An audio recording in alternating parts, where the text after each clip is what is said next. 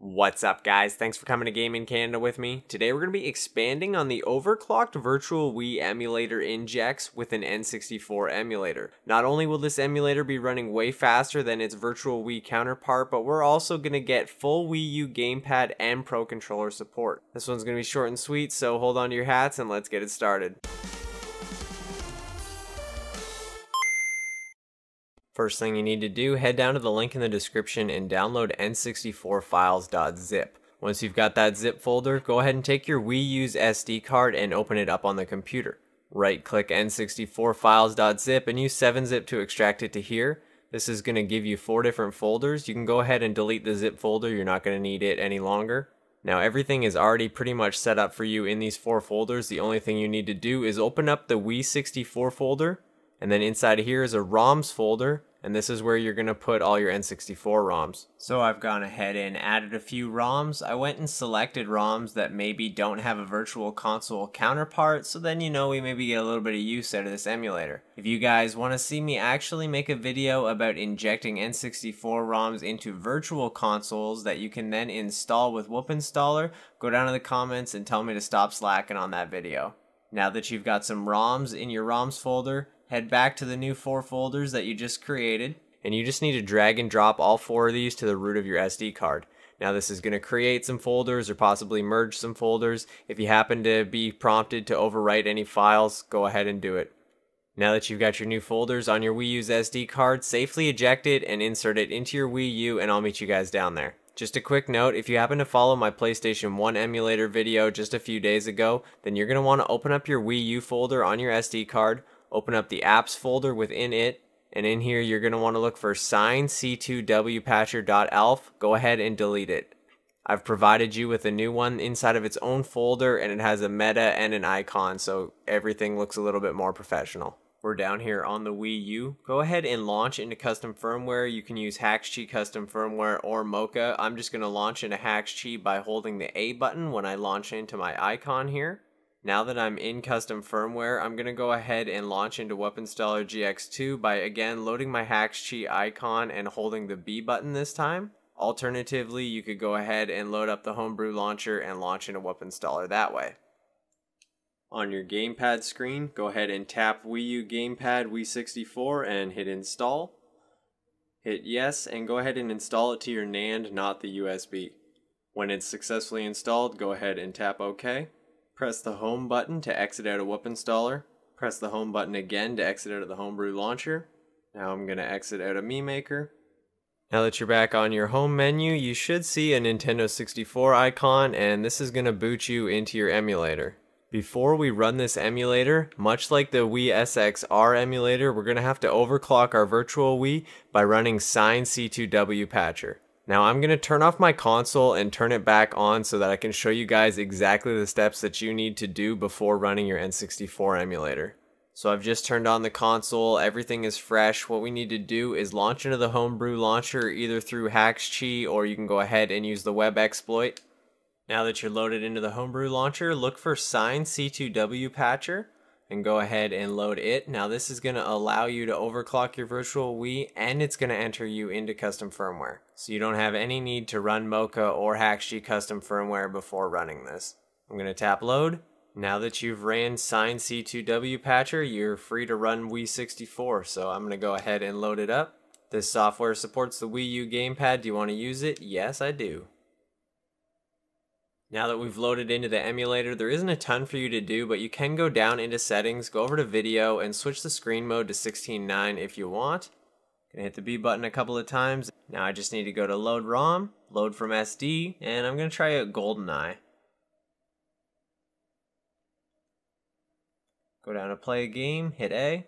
As you can see, my FPS is displayed across the top, and we're up into the high 50s/the 60s. And look at this is actually playing perfectly, holy cow. So we're starting up the dam mission, here's the first level of the game, and this is totally playable.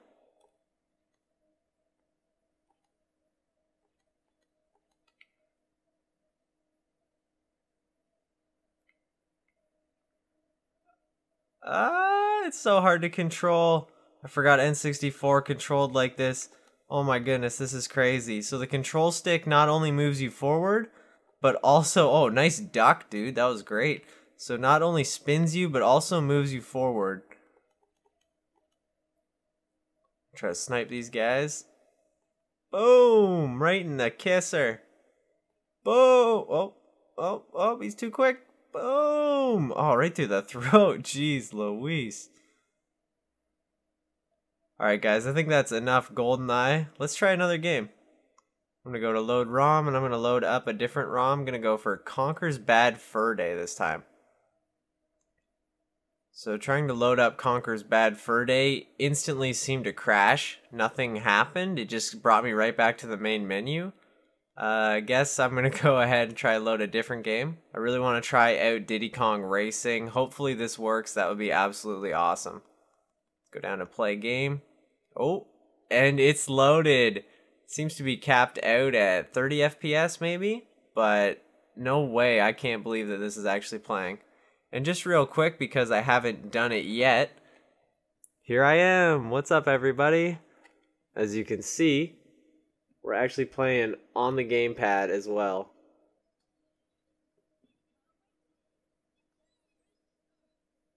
How crazy is that? So I've gone ahead and just loaded into a race real quick in Diddy Kong Racing. I just wanted to see what the performance was like. And honestly, it seems to be playing absolutely perfectly. The game seems to be capped out at 30 FPS though. I haven't played this game in literally over 10 years. My goodness, this is nutty. I don't even really know how to play. It like kind of automatically drifts for you. This is so cool. I'm really stoked that Diddy Kong Racing works on here. Well, now that we know that this works, let's move on to the next game. So if you press X, A, Y, and B all at the same time, then you'll go back to the main menu here. I'm going to go ahead and load a ROM. I've only got a couple left to try here. I want to try out Super Smash Bros.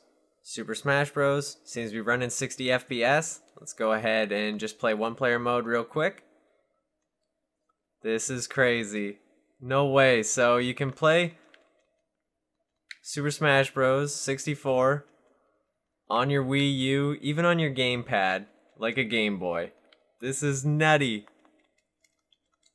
So it turns out, even if you manually change the input, it's not going to allow two people to play, one with the Wii U Pro Controller and one with the gamepad. At least I haven't figured out how to do it. As you can see, the gamepad or the Wii U Pro Controller controls both players. Even if I just switch one to second player, whichever I switch to second player, the controller just becomes unresponsive. If you guys know how to get it working with two people, then go down in the comments and let me know.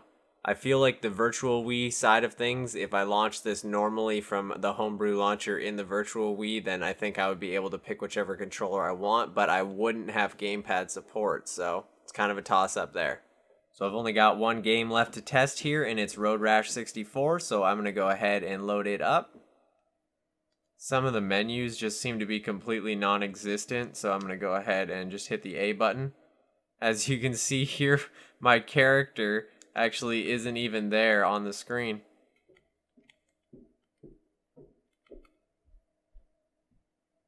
So as you can see, the game is playing alright, but I can't even tell where my character is. This is not a first-person game. I should be able to see my character riding around on his motorcycle, but you know, I mean, at least it's kind of working. For my last test, I decided to try out 007, The World Is Not Enough. This is actually one of my favorite James Bond games. And if you remember, on the N64, it came in a cool blue cartridge. I honestly didn't think that this game was going to work, but I seem to have gotten this far, so let's load into the game and see what happens. Start up the first mission on Agent.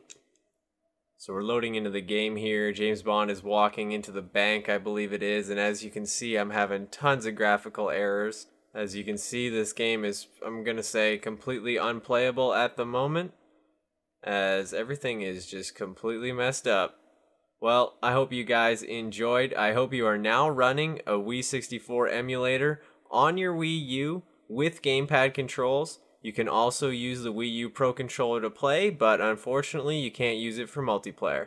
If you guys have any questions or comments, go down to the comment section and tell me all about it.